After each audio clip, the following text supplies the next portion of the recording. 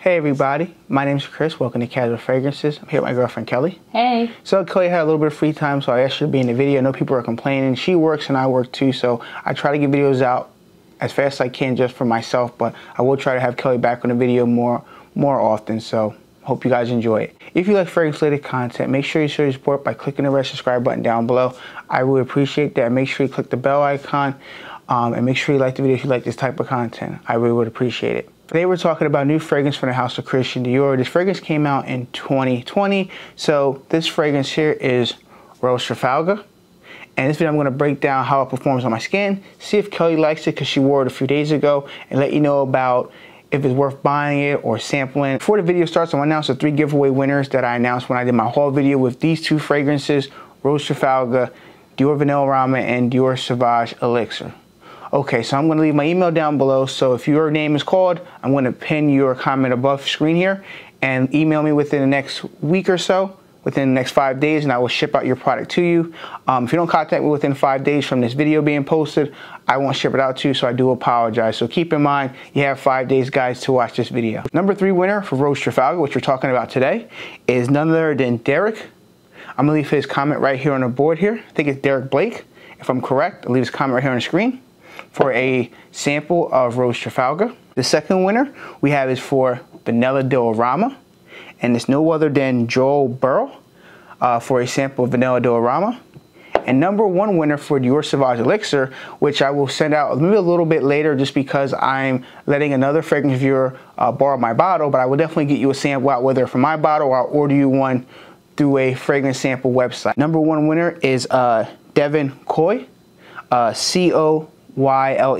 Might be Coil. Coil. I do apologize, but you won number 1 for Dior Sauvage Elixir, a sample. So everybody that won, please email me down below and I will get your sample out to you as soon as I can. I might be a little late with the Dior Sauvage Elixir, but the other bottles I have here on my set. Today we're talking about Rouge Trafalgar by Christian Dior. So this bottle here is expensive from the private line. So this one you can really get at Dior or at Saks Fifth Avenue. So this bottle here is 125 ml. It's going to run you about $250.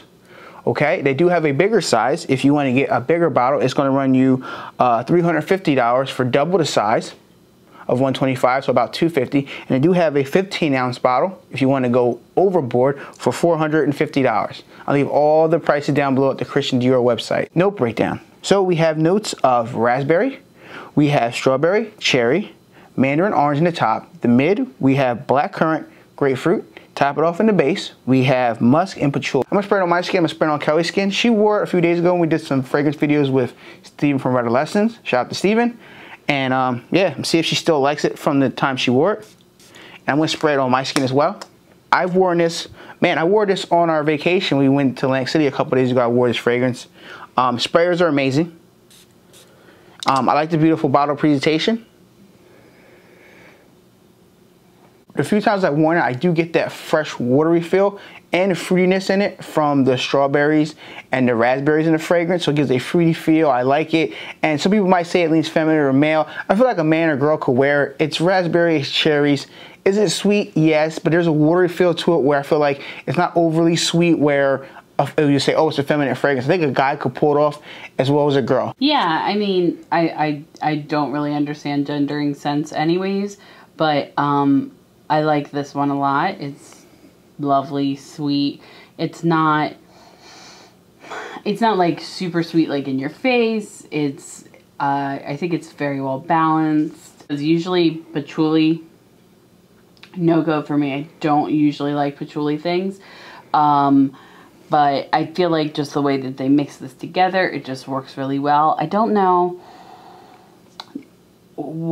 which like note specifically like really brings it out. Maybe it is just the mix of them, but I just really love the way that this one smells. Very nice. I like it. I mean, the sweetness in it, the mandarin orange give a little bit of a freshness. So there's a freshness about this as well. It's not overly freshy, like it's not like a bergamot, a citrus, but there's orange in it, so there's a freshness about it. But mainly there's more sweetness with the raspberry, the cherry, the strawberry. Gives it a nice sweetness, a kind of fruitiness as well in the fragrance. And the few times I've worn it, I really enjoy wearing it. I mean, I had a sample from when I bought another fragrance, and I wore that sample, and I was like, oh, I gotta buy a bottle. And I eventually fell in love with the fragrance. I enjoy it that much. Let's talk about the performance. So projection on me, it's an hour on your skin. Like that first hour of projection, you can catch whiffs of the fragrance.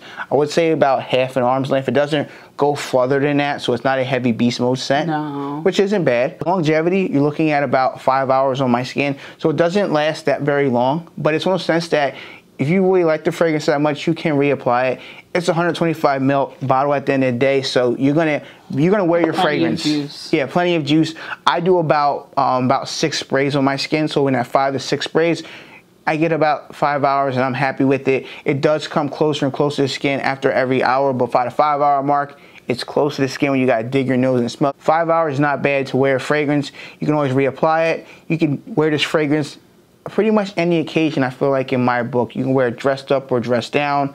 I feel like it's more of a warm scent for spring and summer, but if you're inside doors in the cold weather seasons, if you have cold weather like fall and winter time, you can wear it in the office. People are gonna like it. I don't think it's an inoffensive fragrance at all. It'd be a nice reminder of spring. Yes, you think about spring when it's actually cold outside and stuff like that. Now, my friend Jerome, I gave him a sample of it. He loves the fragrance. He'll probably leave a comment down below. He loves it. He was skeptical because of the longevity is in that 5 hour mark. He wished he got 8 or 9. I understand that, especially for $250. But at the same time, I always tell him, I tell everybody else, yeah, if you love your fragrance that much and you can afford it, you're not going to go broke, you can wear the fragrance. The fragrance is meant to be worn. You don't just keep it in the bottle. You're meant to be worn, you know, the whole year or every couple of warm weather months. Just wear your fragrance.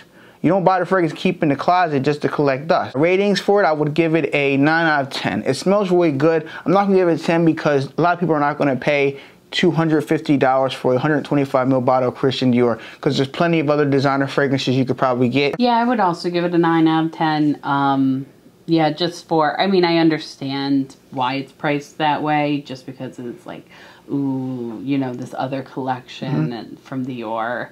And I really like what this collection's putting out, but it is so expensive. Yes, I would recommend people to go to a Christian Dior boutique. Or if you're in New York City, try it out because they have a big boutique there, and then some of the Saks stores have it too, and you can spray it on your skin. They let you spray them on your skin and walk around the store and see how it performs on your skin. You don't want to buy this blind buying and it doesn't perform, or you don't like it. No. Especially for $250, that's a lot of fragrance you can buy. So, like I said, I enjoy this one a lot, and if I didn't really enjoy it, I wouldn't spend that much money for it. Kelly knows me. I'm not just buying every fragrance just to buy it. You think it's something a lot of people would like, male or female, or no? I think it's a very generally pleasing scent. I don't see how people would not like this one. Okay. So I think, like, it's a good one to check out for sure. Thank you for watching another fragrance video. If you have tried Christian Dior Rouge Trafalgar, let me know in the comment section below. Do you like it? You love it or you hate it? Or have you tried Christian Dior Vanilla Diorama? Let me know in the comment section below. I will have a full review on that fragrance coming up very soon. Thank you guys for watching another fragrance video. Thank you, Kelly, for being another video. Of course. If you guys like this type of content, make sure you like the video. I really appreciate it. It helps out the YouTube algorithm. And make sure you subscribe to the channel if you like fragrance-related content like this and would like to see more of it. And make sure you click the bell icon for future videos and give away nice as well. We both care about you guys a lot out there in the world. Be safe, and we'll see you guys next video. Peace. Bye.